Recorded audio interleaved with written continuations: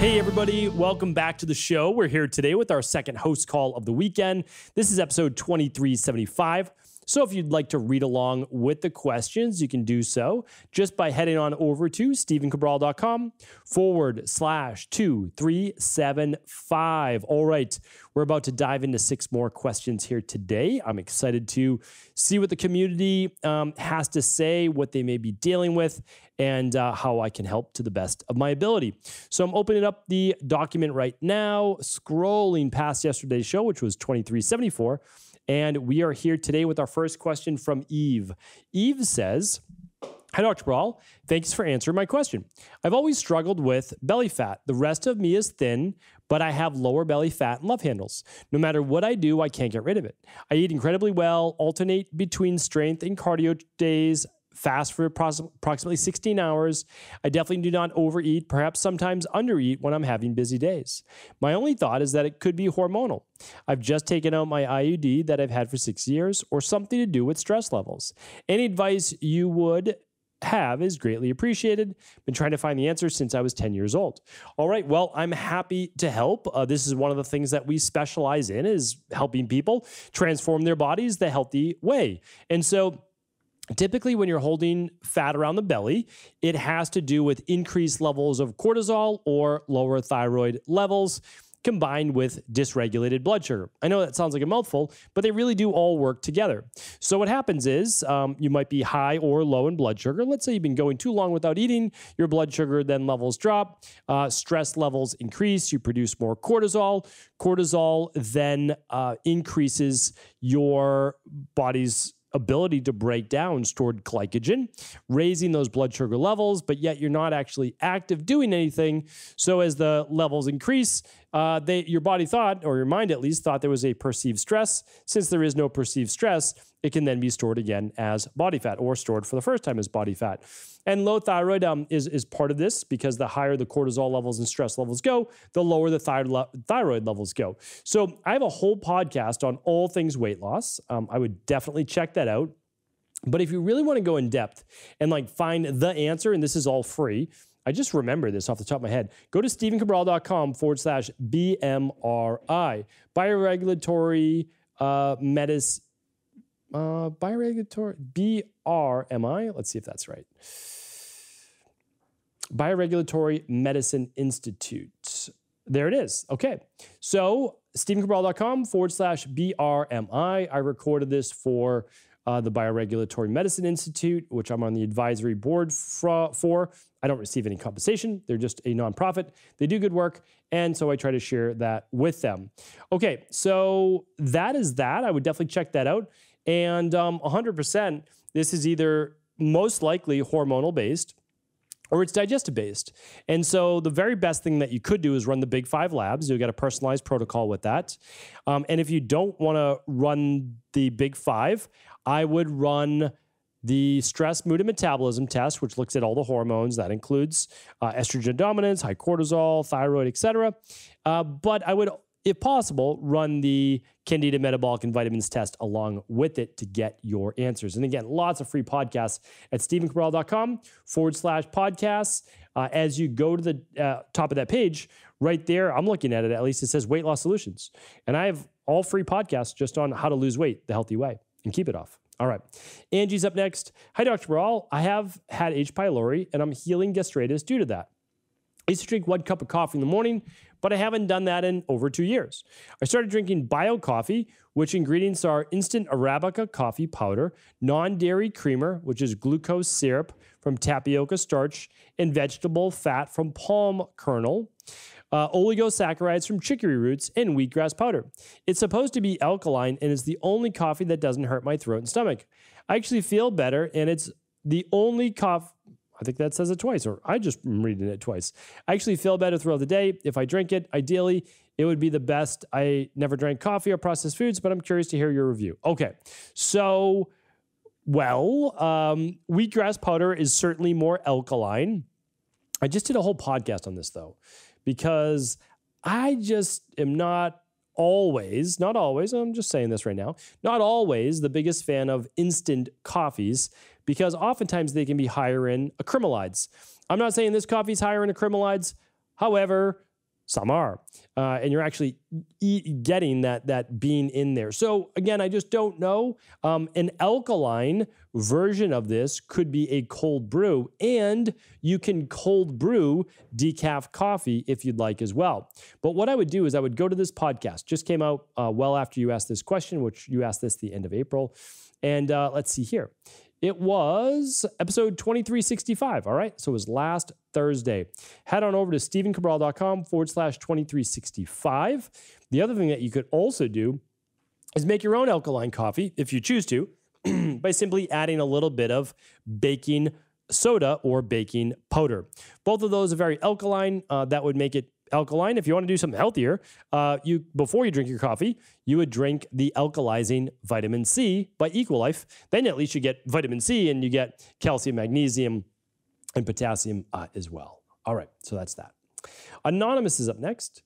Hi, Dr. Cabral. I'm a fairly new follower, but I wanted to thank you for all you do. I listen to your podcast every day, and I enjoy learning about the wide array of topics that you talk about. My question is on behalf of my partner. He's extremely heavy sweater at night to the point where I feel like I need to wash the sheets every day. He's 29, Vata body type, not overweight, working to implement less red meat and more vegetables in his diet.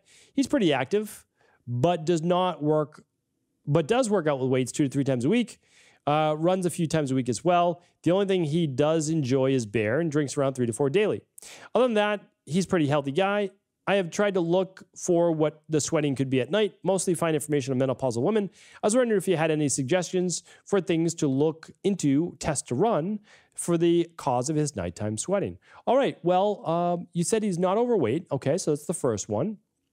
And he's trying to do less red meat and more vegetables diet. Okay, that's good. But it also tells me that he's probably doing maybe a lot of meat in his diet. Maybe not. Again, I just have to look at this overall because what happens at night, your body is looking to get into hibernation. I mean, it's the best way to think about sleep. It really is. Like your body's hibernating overnight, and I'm oversimplifying this, but the first half of the night is basically repairing the body, and the second half of the night is repairing the brain. That is not exactly what's going on, but I just like to break it down more simply because more deep sleep is happening in the beginning of the night and more REM sleep is happening at the end of the night. So you need both, and so your body is essentially rejuvenating and recovering overnight. I would do this, Anonymous. I would have him say, hey, can you go 1 week? Just normal work, normal exercise, normal meals, but no alcohol. And if he is not sweating then, or sweating nearly as much on the nights that he does not drink, no other variable. Okay, you can just do water, but no beer, no any alcohol.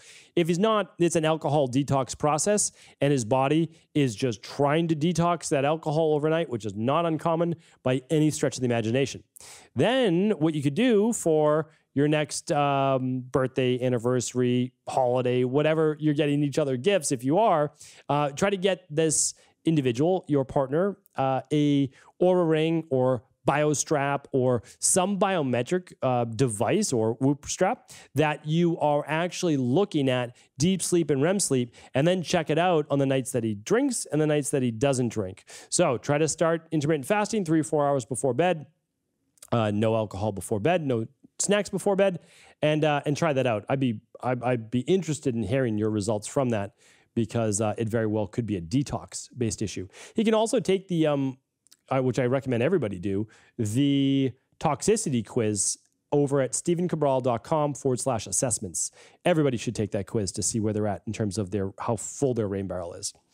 All right, Anonymous is up next. Hi, Dr. Cabral. I had a question about niacin. Growing up, my mom had told me that getting too much niacin, especially for a female, was not good for your health. However, if I take the DNS powder and the activated B complex each day, I would be consuming well over the recommended daily intake of niacin. My mom doesn't specifically remember why she thought taking too much niacin was bad, so I figured I'd ask you. In my research, I did find that pregnant women need to be careful with niacin intake, but couldn't find any information on any health risks for non-pregnant individuals. Any insights would be appreciated. Thank you. All right, great question, Anonymous. So here's the thing. The recommended daily allowance is just to keep you literally from getting things like rickets and scurvy and disease-based states. It is not optimal by any stretch of the imagination, nor do they say it is. It's just you have to be above this level, or you could end up with some type of disease. So that's not optimal. I will tell you this. I mean, you can do too much of anything, by the way. Like you can do too much of any supplement. There's no doubt about it. You know, I don't believe in megadosing. However, the B vitamins that we're talking about here, this is vitamin B3, niacin, helps with the brain. It helps your mitochondria. When people talking about nicotinamide mononucleotide, nicotinamide riboside, you're talking about B3 is the precursor for that. You're talking about vitamin B3. Check out my podcast I've done on Dr. Linus Pauling's work, on Dr. Andrew Saul's work, on niacin being used for depression and anxiety, people using it for a niacin flush in a sauna, which I'm not recommending, but you can take a really high dosage of niacin and it's totally fine for most people. Now, I have to give you my disclaimer. I cannot give you any medical advice, medical treatment plans, medical cures, or diagnose any disease. So if you're dealing with a disease and you're worried about niacin, well, then don't overdo niacin. I can tell you that in the activated B complex, in the DNS powder, at least for the people we use it with, it's not even close to upper limits, like without a doubt. Now, everything, by the way, is basically contraindicated for pregnancy, right? We just say that because we don't want to do too much because you're growing another life inside of your body. So I am the same way. I'm like, no herbs during pregnancy. You've got your daily activated multi or your daily nutritional support or whatever prenatal you want to use, extra methylfolate, right? At least during the first trimester and before you're getting pregnant. Omega-3s wouldn't be a bad idea to help with neural tube defect and a few others. And then you may need iron, which most women do during the last trimester. And then you can decide if you want to get that through whole food iron sources or you want to do that through whole food nutritional supplement sources. All right. So hopefully that was helpful.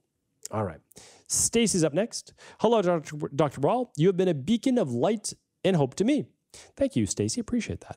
I have been suffering for 15 years with extremely strange symptoms. My first symptom was SVT on my daughter's first birthday. My heart rate was around 240. SVT, by the way, for everybody out there listening, super ventricular tachycardia, which unfortunately I had when I was 22 years old, not ideal. And so basically heart rate was super high, had to get an ambulance that took 10 minutes of trying to control it, get it down. Continued with catheter ablation to my heart in 2007. Basically, it means they were cauterizing Stacy's heart. Soon after, symptoms popped up. Numbness in my chin, left leg, weakness in the legs, brain fog, sensory overload. Haven't been able to go to a movie, family gathering, B-day party, any event without alcohol to calm my nervous system. I don't drink, and it's shameful, and I'm not an alcoholic. I will actually throw up from the sensory overload and the feeling of what I think seizures would feel like. It's unbearable to say the least. Zero family history of this. MS has been ruled out. My doctors have not been able to diagnose me with anything except SVT, Raynaud's, mast cell activation syndrome, and now POTS dysautonomia in 2018. These last 4 years have been my absolute worst. I'm afraid I'm going to die. I am now on Xanax and Plaquenil. Do you think your program would help? I've had breast implants since 2006, hernia mesh and amalgams. Okay, so, again, I have lots of podcasts on what to do first, because this is a what to do first, situation, right? So first thing you do is please read the book, The Rain Barrel Effect. If you read the book, The Rain Barrel Effect, the next step for most people in this situation where there's so many things that could be wrong, we run the Big 5 labs, okay? If you can't run the Big 5 labs, the next best thing is the starter kit, and it's like a quarter of the price, or it's somewhere around a quarter of the price, okay? And by the way, you can run this with your local naturopathic doctor, your integrative health practitioner. I'm okay with that. I'm just giving you the options. And then what they'll probably do is have you do a functional medicine detox to begin to empty your rain barrel. Again, I can't give you any medical advice, but this is what might happen. And then you'll be on a specific protocol that will help to rebalance your body. All right, so supraventricular tachycardia, it can happen from stress. It can absolutely happen from too high histamines. It can happen from post-traumatic stress disorder. It happened to me because I was used a nutritional supplement that used to be legal called ECA, ephedrine, caffeine, and aspirin. I was 22 years old, working as a personal trainer, and obviously learning about nutritional supplements. And this product worked. It worked for fat loss. That's why people used it. And it sped up your heart rate. But me, my body was not balanced. I had dysautonomia. I had POTS. I had mast cell activation syndrome. So it just put my heart rate to like 200 beats per minute. I had to go to the hospital too. I was only 22. I didn't have any money. I walked to the hospital, and it took them a couple hours to get it back down. Not ideal. Needless to say, sometimes we learn things the hard way. I never used that product again. And that product was subsequently outlawed, banned, probably like a year or two later. But not ideal. So we have to be careful, right? We have to be careful because, and that's why, I mean, I do so much third-party testing right now. Well, not so much. Every single product is third-party tested. So it's tested when it comes in the manufacturer, and it's tested when it goes out for potency and quality. And I only use healthy, products. But again, I was 22 years old. And when we're 22 years old, sometimes we don't necessarily think things through fully. And I was certainly at fault with that. But as I say, we all make mistakes, but we have to learn from them. So I learned from that mistake. All right, for you, something is triggering this accelerated heart rate. Cortisol, norepinephrine, we want to figure out what is going on with the body, right? So that's where we start. All right, last question today is from Megan. Megan's saying, "Hi, Stephen, I have 2 questions for you. What extent does diet outweigh exercise? If I only ate super clean and my exercise regime consisted of a light walk and gentle yoga every day, would I lose muscle tone or would I retain light tone? In your opinion, what should I typically be eating like for a day vegetarian? Can you please provide some recipes?" Okay, so yes to both. So the first one is this.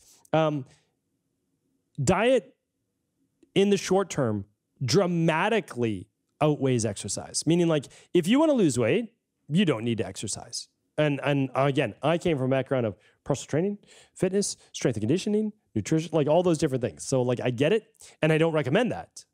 But I've worked with plenty of people, and they're not going to exercise. But they do a 21-day functional medicine detox and lose like 10 to 14 pounds, 10 to 15 pounds. 21 days, no exercise, just some walking. That's it. So, if you want to lose weight, nutrition trumps exercise. However, over time, you're going to lose muscle, and means you're going to lower your metabolism. So you can't have one without the other. Immediate results, nutrition. Long-term results, exercise. You can't not keep your nutrition tight. You have to, because to be honest, like you can't out-train a bad diet. You just can't. So if I were to exercise like I exercise now, which is like 5 days a week, because I love exercise. And, well, I mean, I shouldn't say that. I shouldn't say I love exercise. I love going to the gym. I don't love cardio, but I do it. So, and that's because there's health benefits to it. So let's say I'm doing that. Okay. So if I ate 5,000 calories a day, I would be overweight. It doesn't matter. I mean, I could never out-exercise that. I just don't burn that many calories in a day. So there is a part to that, all right? And the last part is there's a podcast called Day in the Life of My Mediterranean Diet, and it tells you exactly how you can eat on a vegetarian-based diet. I put in a non-vegan-based protein in the evening, but you can just, have chickpeas, lentils, mung beans, dal, hummus, hemp hearts. Like there's so many different varieties to choose from, right? So there's that. And then we have so many recipes at cabralsupportgroup.com. There's over 100. So all you have to do is just say, just go to cabralsupportgroup.com, use the search bar, type in recipes, and you'll see all sorts of delicious plant-based recipes there as well. Because we help people that are vegan, vegetarian, pescatarian, lacto-ovo, primal, paleo. Doesn't matter to us. We're going to help you either way. All right. So thank you everyone for writing in on these questions today. They were fantastic as always. Can't wait to chat it with you again though tomorrow on our Mindset and Motivation Monday. Talk with you then.